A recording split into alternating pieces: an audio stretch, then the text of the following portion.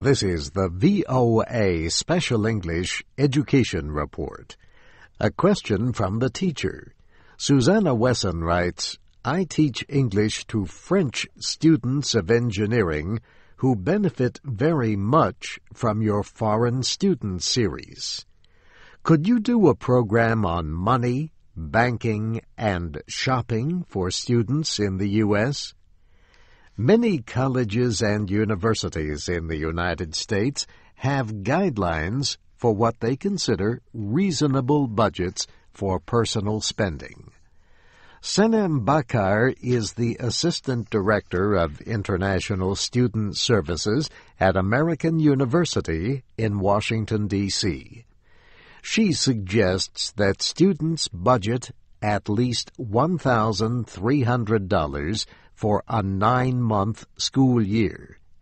This will help pay for things like transportation, telephone bills, supplies, and entertainment. Paul Butler is the financial manager in the Office of International Services at Indiana University Bloomington. He says the advice there is to have at least $2,400 for 12 months in the United States. Indiana and many other schools also offer advice on ways to manage spending and save money. For example, for entertainment, look for free concerts or museums. Want to go to a movie? Prices are usually lower in the daytime than at night. American University advises students to check newspaper advertisements for sales and to use money-saving coupons.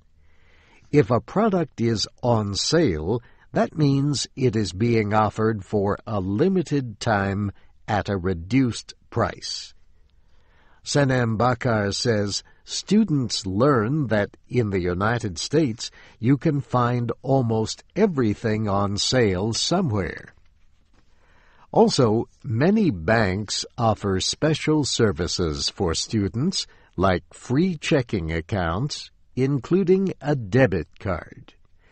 Debit cards can be used almost anywhere credit cards are accepted. Millions of Americans now use a debit card or credit card instead of paper money or checks to make most of their purchases.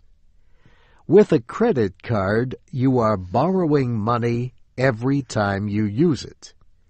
Debit cards are different. They are linked directly to a checking account, so you are paying with your own money. Debit cards, also known as check cards, do not have interest charges. But users are charged if they try to spend more than the amount available in their account. These fees can be costly even if you overspend by just a few cents. And that's the VOA Special English Education Report, written by June Sims. Earlier reports in our Foreign Student Series are at voaspecialenglish.com. I'm Steve Ember.